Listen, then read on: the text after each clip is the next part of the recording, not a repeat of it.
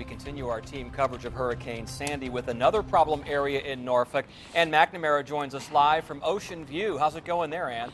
Oh, just great. It's really pleasant. It's really picking up and starting to get serious here in Ocean View. I haven't seen anything like this since I've been here. I didn't see this morning. These are those big gusts, 40, 50 miles per hour. Same kind of wind I felt last year at the ocean front when covering Hurricane Irene.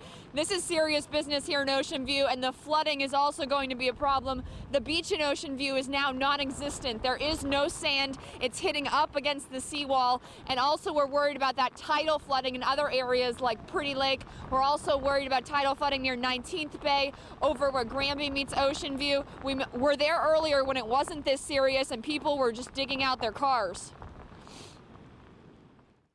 Is it working? Yeah, barely. It's flooded deep. Everybody in the apartment complex is trapped. You can't get in or out.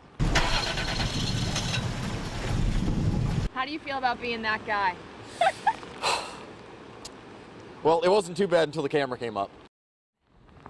He was a good sport about it, but he knew he made a mistake, and don't be like him. Don't try to drive through the water because you will regret it. And again, I want to urge you, if you can't tell by my coat, by how I'm standing, there is sand just pelting me. This is the strongest wind and the highest water that we've seen in Ocean View yet, and you want to take it seriously and you want to be careful. Again, if you haven't already, you might want to consider moving to higher ground. Live in Norfolk, I'm Ann McNamara, 10 on your side.